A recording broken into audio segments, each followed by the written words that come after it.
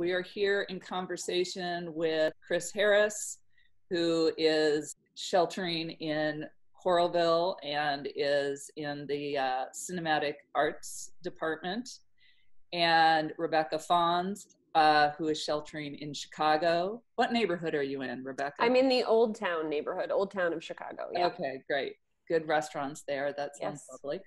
And Rebecca is the programming director at FilmScene and also a graduate of the cinematic arts department at the University of Iowa. And so we're going to talk today about what is going on in the world of cinema.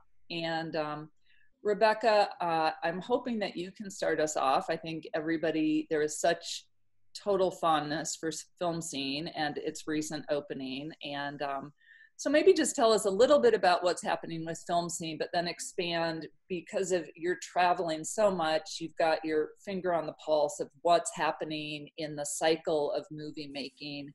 Just let us kind of give us a sense of what is happening. Sure.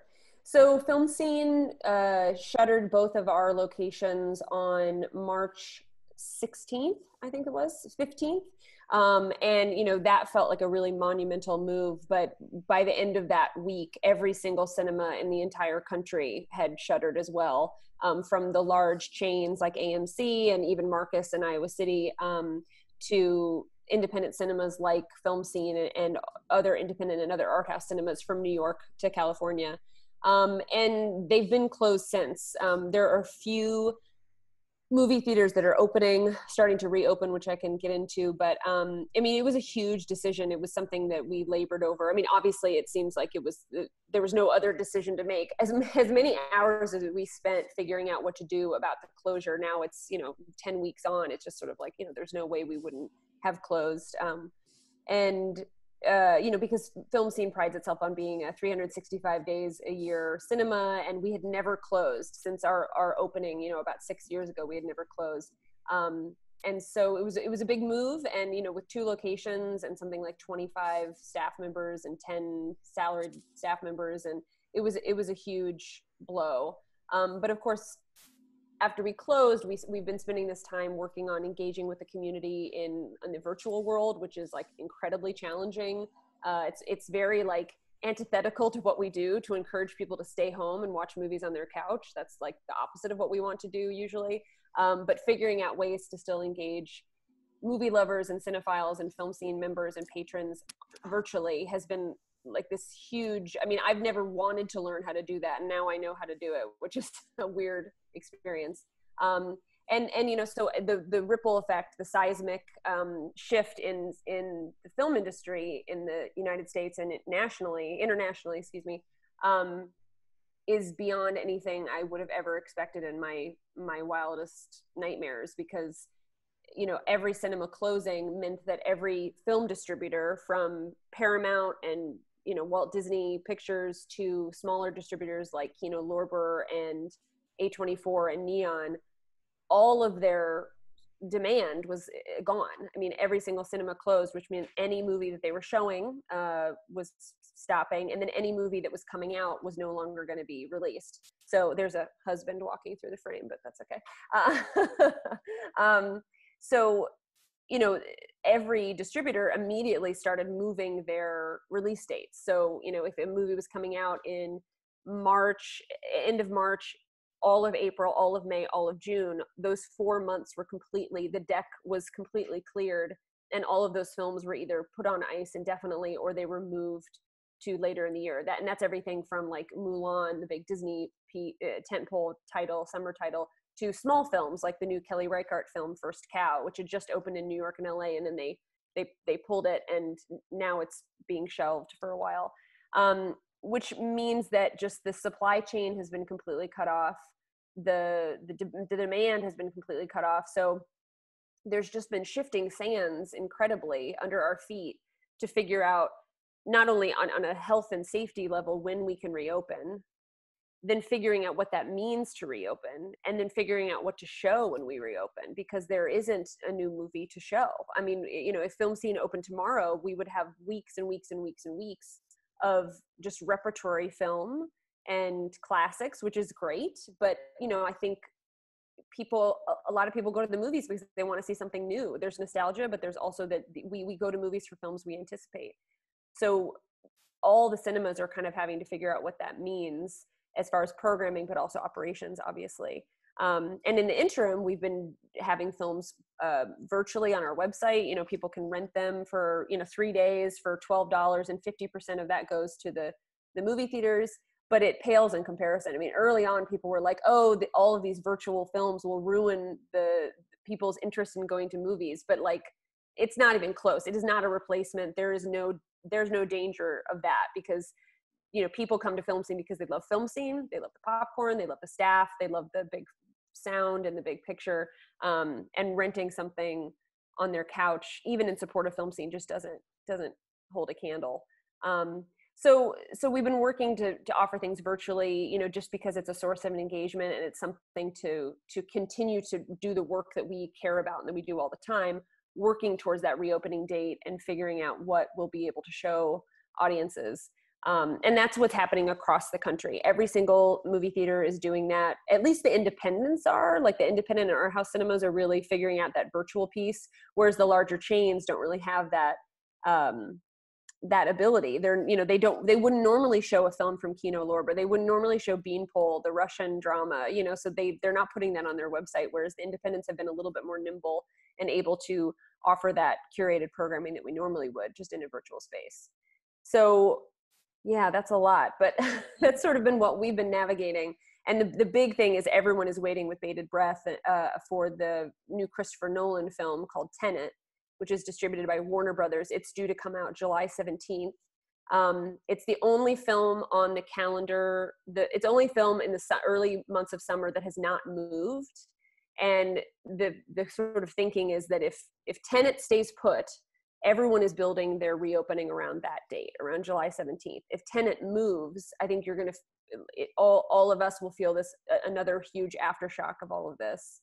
And supposedly there's going to be some news about it. Maybe by the time people watch this, there will be news. But so mid-July is sort of what people are working towards. But it's been an incredibly, the rug was completely pulled out from under us, from under everybody in the exhibition world.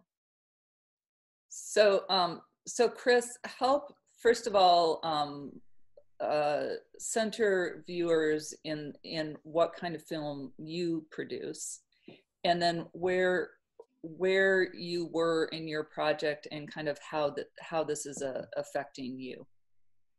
Well, so I'm what's most often described as an experimental filmmaker, although that definition can be vague and amorphous to many, if not most. So the best way to talk about the kind of work I make is that, I work like an artist. I'm not a person who directs films per se. I'm a person who makes them. And what that means is, like a painter, a writer, poet, I work usually alone. I work in like a studio artist, and my work is most often seen in non-commercial contexts, in special screenings at film festivals and cinematographs at universities, museums, art galleries, and those kinds of contexts. So, there's work that's deliberately challenging to the conventions of commercial cinema, the aesthetics of commercial cinema. So it's kind of like an insurgent kind of cinema, aesthetically, politically, and otherwise. And there's this whole world of filmmaking like that. And there's a lot of filmmakers who cross over and blur boundaries between the larger commercial industrial filmmaking world and the kind of work that I make. It's not a clear binary by any means. And so what was the second part of your question? Well, what are you working on now, and how is that shifting? Okay. Before I answer that, I just want to speak to, in part, the impact on filmmakers of cancellations and closures, because you're looking at it was interesting to hear Rebecca talk about it, but to look at it from the point of view of the makers. For filmmakers who work like I do, it's no doubt quite different than what distributors and film production companies are up against with the closures of theaters. But there have been a lot of cancellations, a lot of filmmakers who were set to have their festival premieres of their new work. And I had screenings in Belgium, New York, and Des Moines scheduled for this spring that had to be canceled at the last minute. And, some of that had already been paid for.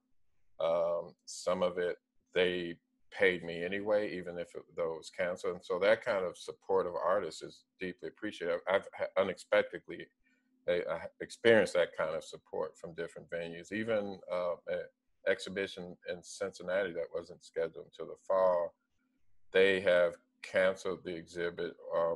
I think they said canceled or certainly postponed indefinitely, but they're going to pay us now what they agreed to pay us. So, that's just really encouraging to have that kind of support from the different venues that show work, like the kind of work that I make. But in terms of what I'm working on now, well, there's a couple of different projects. And Rebecca and I will, I guess, have to touch base about one of them because there was a commission. I still don't know, and I'm sure Rebecca doesn't know the future of it's the Refocus Film Festival, right? Yeah, Yes. FilmScene is planning on launching the first year of the Refocus Film Festival in September, which is a film festival dedicated to the art of adaptation. But of course, I mean, as Chris is mentioning, so many festivals have been postponed or put put virtually in lieu of an in-person festival. And of course, the Cannes Film Festival being the biggest one. But I mean, there was one in Iowa City, IC Docs, which Chris helmed, which, the students that put that on completely pivoted to a virtual version.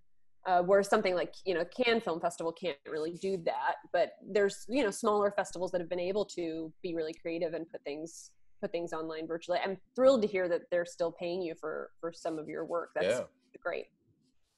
Right. And of course, not everyone has been able to pay. They've just postponed indefinitely or, had target dates in mind of when they'd like to do these events. But yeah, it's been great to have that kind of support. It's been unexpected and welcome.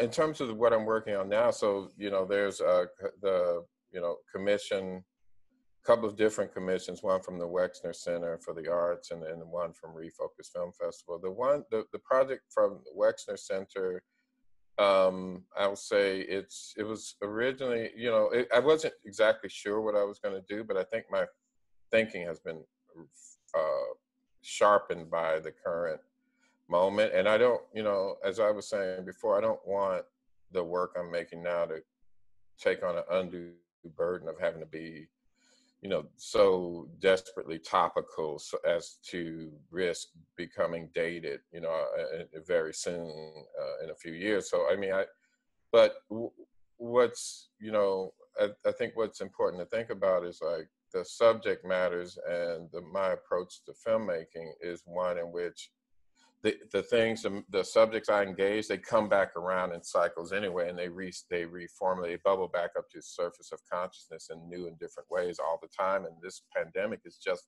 another iteration of that. So what I mean by that, for example, is, I was thinking about, the way there's a list serve that I joined that is all about, it's called Dreams Under Confinement. And what it is, and I haven't looked at it closely, but I'm thinking of drawing on that for this project. What it is for the Wexner project, what it is just of people who are in prison describing their dreams. But it's just interesting for me to think about because for the Wexner project, there's all these parameters, and we were talking before about creative limitations, and that's really apropos for people who work alone, like a studio artist making films, because the work is generated out of like really limited means and what you have at hand, and so the Wexner Commission is all about tying the work. It's like the parameters on it has to be 2 minutes or less. It has to be geographically situated, like a specific place in a geographical place has to be explicit about where it is, when it's taking place, and it needs to speak to the current moment. And I think my task is to like do it end around those parameters and speak to the current moment in a way that extends beyond that current moment and that draws on and references history leading up to that current moment. Because I don't like to make work that isolates, you know, the current moment from history or vice versa. And so, you know, this is my thinking has been sharpened. I was really going to make a totally different project, but it was always going to be about Chicago in some way. I was thinking about Chicago for this project. I don't know why I lived there for a long time, but I don't know why I immediately went to Chicago as the region for me to work in. I think part of me is still there. I think that's why, as I was saying earlier. So I'm thinking about Cook County Jail as the geographical site, dreams under confinement, but also connecting those dreams to perhaps, and this is where it's not been worked out, but connecting those dreams perhaps to large, you know, the context of the pandemic and how, you know, there's been all this writing recently, very recently, about how people's dreams are being affected by having to be, you know, staying inside so much and confinement. I don't want to equate those two types of confinement, but I think there's an interesting relationship between them. And what I guess what I'm gesturing towards is not forgetting the people who are under a very different kind of confinement, and also thinking about like how specifically, without necessarily explicitly referencing how specifically, you know, jails have become yet another breeding ground for this pandemic to spread. And so that's just what I'm thinking about. I can't tell you what, but again, I'm reacting to the current moment, but in a way that I'm trying to open it up and not make a strictly topical kind of journalistic approach to the current moment. And then I have another longer ongoing project that was funded in 2015 by Creative Capital. And that project, I'm going to, it's an archival film project. I'm going to move my studio into my home office, and I'm on a fellowship next year. So that means I won't be teaching, and I have the whole summer and then all of next academic year and into the following summer to focus full time on this work. And but it's, again, this is what I mean by these things. They come and go, they cycle back around. This film was in part a response to, it's about a lot of things. My sort of tagline is that it's about Black ecstasy and the forces arrayed against it. But that means a lot, and that's embodied in a lot of different ways that we don't have time for me to break down here. But very quickly, one of the things I was interested in, it was responding in this film to Ishmael Reed's novel Mumbo Jumbo, which is about, in the book, what he calls, his book is published in 1972, and it's set in the Jazz Age. And in the book, he talks about this, he has this entity called Just Grew, which he describes as an antivirus.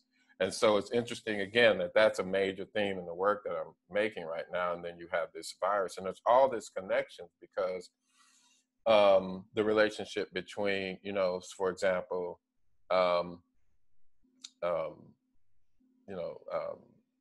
so for example, there's been a lot of attention paid to the fact that there are so many racial disparities in the healthcare industry, and how people of color, particularly Black and brown people, are severely impacted and overrepresented and more severely impacted than mainstream community white people by COVID-19. And so there's that layer that gets put on the reading of the work I'm doing now, and I have to think about a way to gesture towards that without making a film about COVID-19, because that was never the intention.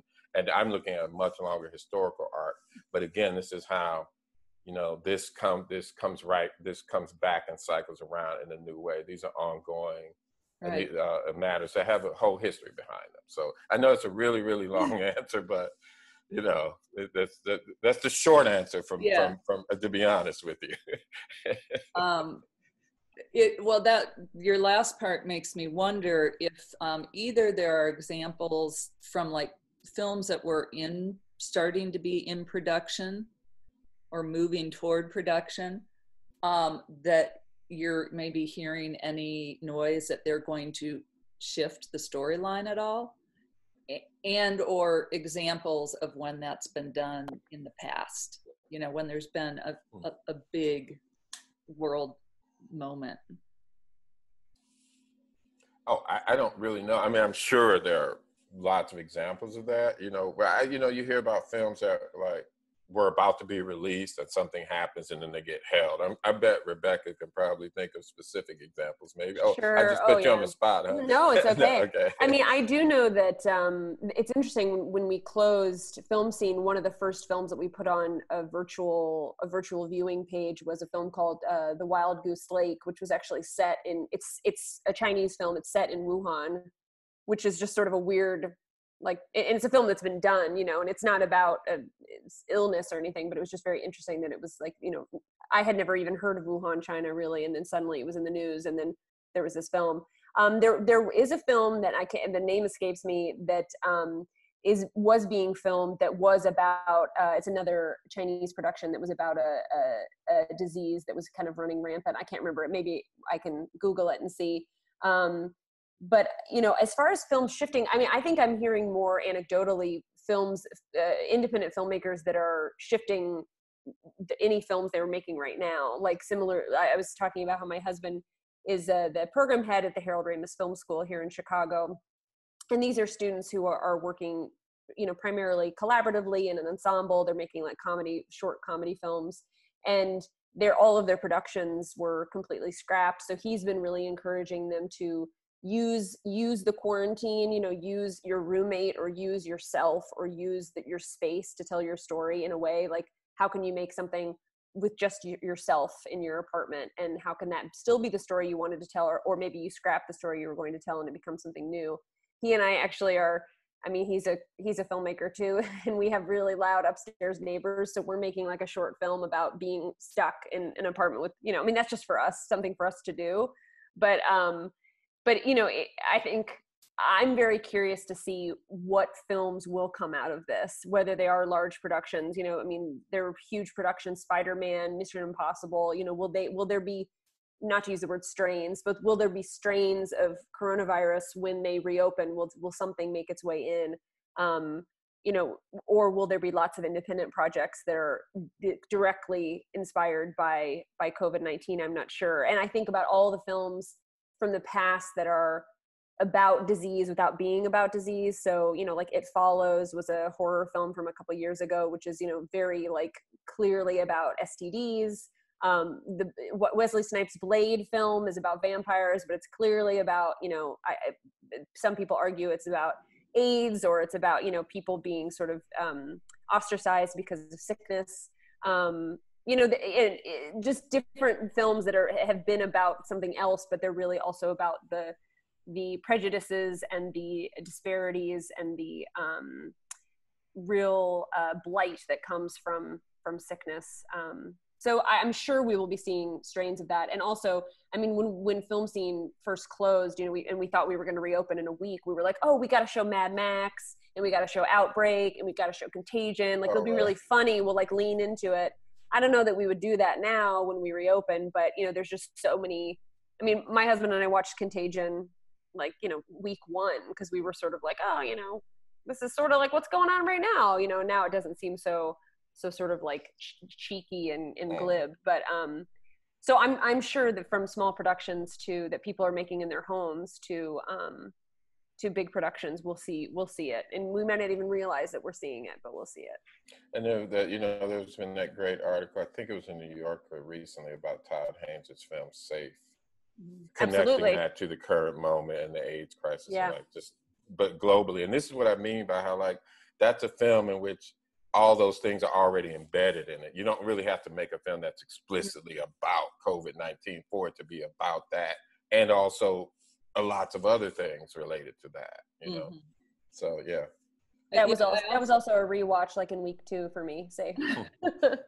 I also wanted to take us back to our earlier conversation before we started recording about how this moment is so different from other you know, big kind of difficult shared community moments, such as after 9/11. in terms of the role of films.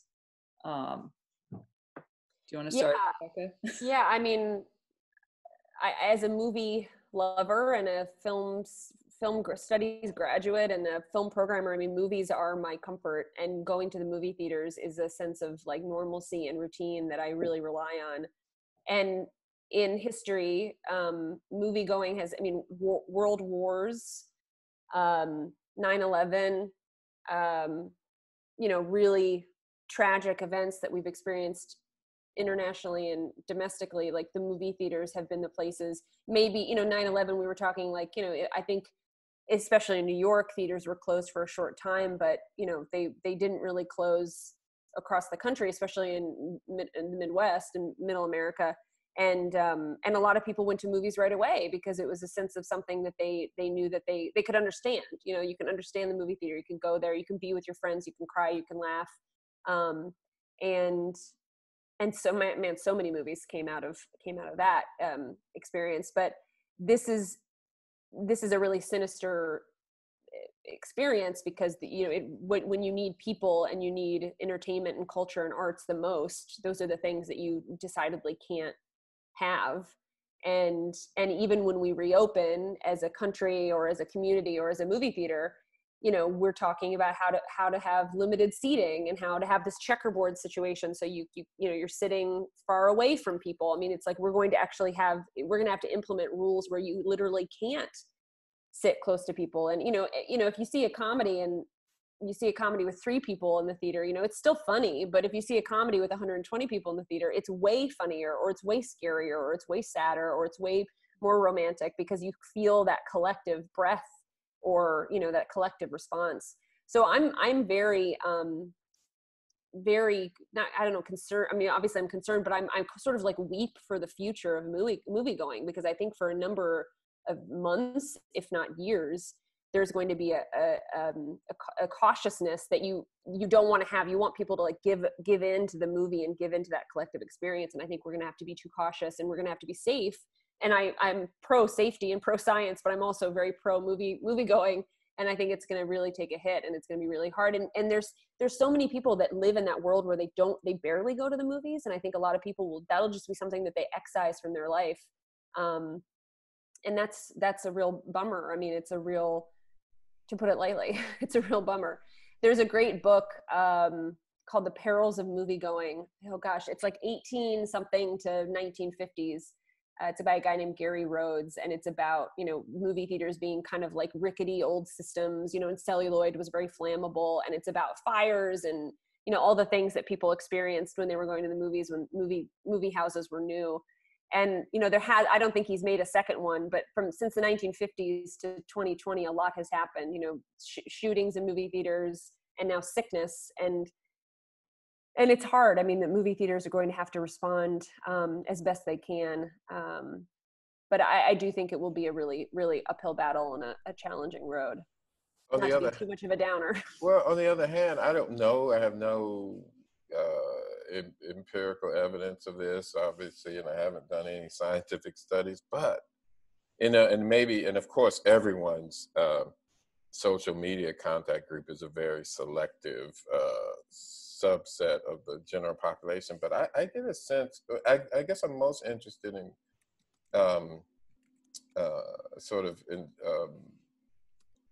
optimistic about younger people for some reason. I get the sense that they realize that there's like a belatedness of like, oh yeah, the real world is valuable. Like, there's this like strain of like, oh, everybody's living in their phones, blah, blah, blah, blah, blah, blah. And how, that's just the way we are now. And we don't really want to be with people anymore. Like this is the discourse before the pandemic. And now when you see that sort of enforced reality, we realize we always wanted that just as an option, not as a way of life. And I think it's kind of encouraging to some extent. Again, I do teach in a cinematic arts department. So the young people I'm seeing and thinking about, or the young people in my social media stream, are more inclined to be people who want to go back into the cinemas. But it feels like to me, from that really limited subjective perspective, that young people are really embracing the value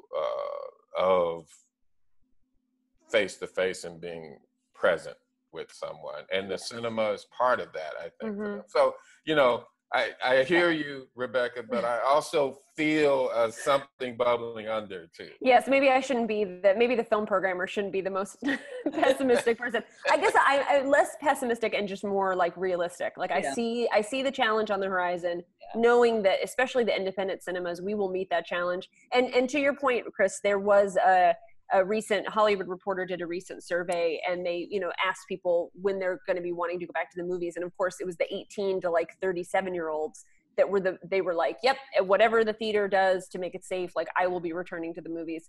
So I do feel that, and, you know, and I will say I am an incredibly like introverted person, and I need my battery recharged like in a pretty major way after I interact with people a long time. So I, you know, early on I was kind of like, this may be for me, like, you know, but then like week 2, I was like, no, I need people. Like I realized how much I need people.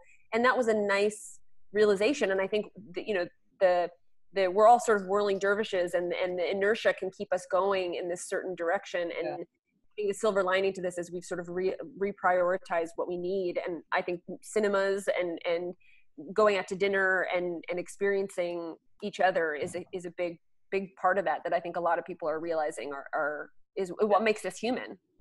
Well, and I'm laughing because I'm a big introvert too. It took me till probably week 3 to get there, but and then everything I wanted to do were things that you do in public but alone. I was like, I want to go to a movie. I want to go to a coffee shop and right. Walk, you know, it was like. But you want proximity to others, even if you don't really interact with them. Exactly. Here's the thing. I'm the same as both of you. I'm a weird. You know, I guess I'm at heart an extrovert, but I'm an introvert extrovert in that, like, I'm either all on or I want to be in a room alone with the door locked and music playing and a book and like nobody, you know, I get my eyes roll if I get a text or a phone call. It's like, because my sanctuary has been interrupted. It's like, I just have an on and off switch. I don't really have an in between, but when I need my battery recharged, I need it recharged, like Rebecca was saying. So no, I can feel you both, but it's weird that you want the possibility of a social interaction if you don't actually want the definite social, like, because you might run into somebody who's really fun and interesting to talk to, and you're open to that. Right. But you're really okay if that doesn't happen too. Right. Yeah. Right. So that's what, you know, that what you were saying, Jennifer, about being in a coffee shop or like those are my favorite places too. I'm a cafe person and a movie theater, bookstore, art gallery, you know, really solitary but public experience. Like that's me. That's how I even a jazz club, a nightclub where you go to hear the music, right? I don't go to chatter. I just want to hear the vibe. Right. So yeah, that's me. I'm not, what I am not is like a nightclub, like go. I like to dance and everything in this spot, but I'm not like, even in my 20s, I was never like that. I didn't want to be not like waiting for the summer festival, you know, the raves to come back. No, God, no. I was never. Well, I never was waiting for that. Well, because that was fun for like 30 minutes, and then I wanted to go home. Yeah. I hear you. Anyway, so I want to end us, even though this is utterly delightful. And I'm going to put you each on the spot. What is something that you have watched recently that gave you pleasure, that gave you uplift? Oh, wow. We've been watching movies every night. I mean, which has been great. I feel Jack, my husband, was like, I feel like you're going back to film school. You're like rewatching everything you've watched, you haven't watched for years. But we have been watching a lot of musicals, which, I mean, I had watched a lot of musicals as a kid, but we're sort of discovering, not necessarily deep cuts, but deep cuts for us. And there's a film with Fred Astaire and Sid Charisse called The Bandwagon. And it is so delightful. You know, That's Entertainment is the song. That's one of the most famous songs that comes from it. But it is just truly, I mean, we've gone back and rewatched just scenes from it on YouTube just in the middle of the day. Cause I'm like, I gotta watch that scene where they dance in Central Park, or I gotta watch that scene when there's this really famous scene where Sid Charisse takes off this fur coat in a jazz club and sort of slinks over to Fred Astaire, who was, you know, like 60 something when he filmed it. So I would say exploring those like old musicals, you can't not smile when someone is talented, is dancing on the screen in front of you. And you may see some musicals on the FilmScene screen when reopened, just due to the like sheer number of musicals that I've been watching. Some of them are, sometimes the storylines are pretty thin, but it's usually guy meets girl, there's some sort of like misunderstanding, and then they dance a lot, and then they fall in love. But it's really great. And we've also been watching, like old war movies and lots of Hitchcock and, a lot of movies from the 80s to see if they still hold up from my childhood. So but the bandwagon is great. Okay, I'll watch it. So my answer would be, it's really, God, that does put me on the spot, because my viewing is so scattershot. It's all over the place. I mean, from like, I actually did watch with my oldest the entire Mad Max series in order since this started. He really wanted to see them, and he had never seen them. And I just sort of, it's fun to re-experience a film with one of your kids and take them through the whole series. Actually doing that with my youngest with another, I guess, I'm trying to think what we watched. I can't remember what it was that we watched together not long ago. But to answer your question, so one film that I've really been inspired by is Colin Smith, who's a filmmaker, but who's become more of a visual artist who makes films in recent years. Colin Smith's made a film called Sojourner. It's a short film that we programmed at the Iowa City International Documentary Film Festival that streamed online, but I had seen it a couple of times before that, once in Toronto at the Images Festival, and then again in Brazil, the Belo Horizonte Short Film Festival. And I watched it again at IC Docs, and it just stays with me. It's a beautiful, lovely film. It's all about community and sisterhood. It's a short film. It's a sort of an essayish film. It combines references to John Coltrane, Alice Coltrane, Sun Ra, the Cohambie River Collective, which is a group of womanists, Black womanists, thinkers and intellectuals. The Watts Towers in California. I'm blanking on the. And it's a short. That's incredible. It's a short, that's what I'm saying. It's crazy. It has all these things. It's a beautiful, lovely film. Yeah. It's almost beyond description. You have to kind of see it, Is but it it's really, Chris? Well, it can. I'll talk to Colleen, and I'm sure she would be amenable to me sharing it with the two of you. Yeah, I'm just wondering about putting a link. Yeah, so I'll talk to her. Yeah, okay. That would be great. Yeah, okay. But it's called Sojourner by Colin Smith. If you Google it, you can read about it. It's a beautiful, lovely film. Right. It just has a beautiful visual color palette as well, and it's just it's a film that I love quite a bit. And it's you talk about being uplifting. It's very uplifting. Great, thank you. Sure. Thank you both so much. I can't wait to see you. I know. I can't wait to see you and. It'd be nice to get together one day. Yes, yes, we will. We will. It will happen in some capacity. It will happen, and I think everyone's gonna just have to hold themselves back from attacking each other with right. And all that. That's gonna be the hard thing. Right. All right. Okay. Thank you. Thank you.